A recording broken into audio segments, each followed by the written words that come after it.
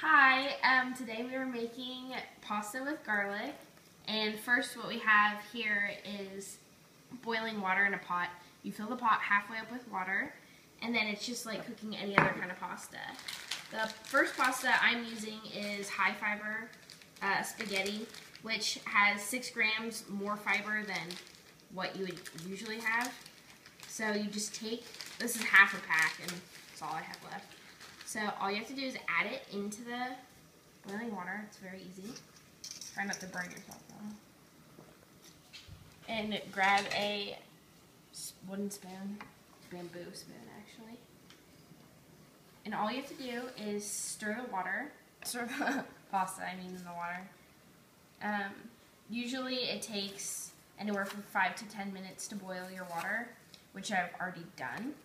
So to make sure that you have good hygiene, always wash your hands before you start cooking, and wash out your pot and your spoon so that you don't cross-contaminate. Go. Okay, so now that our pasta has boiled, and you can easily just take a piece out and eat it and see if it's not crunchy, I'm going to turn the heat off, and I'm going to put the pasta into the colander, strain it. Simply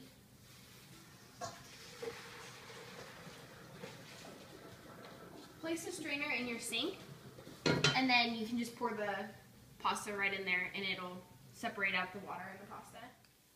Alright, so now that I have cut up my garlic, I'm going to turn the heat back on. Low, nice and low.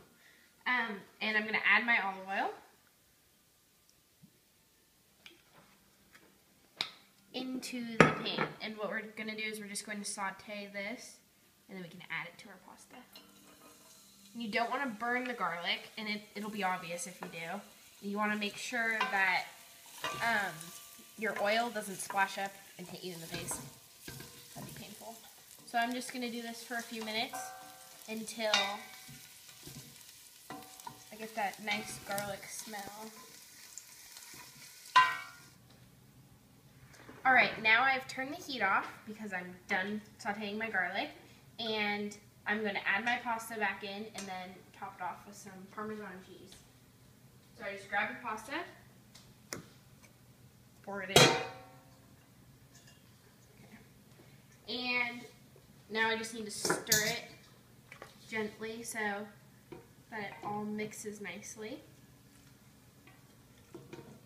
And once I do that, all I have to do is I have 1/3 of a cup of Parmesan cheese.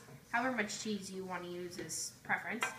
So I'm just going to pour this in, let it melt, and keep stirring. And now we have this lovely dish.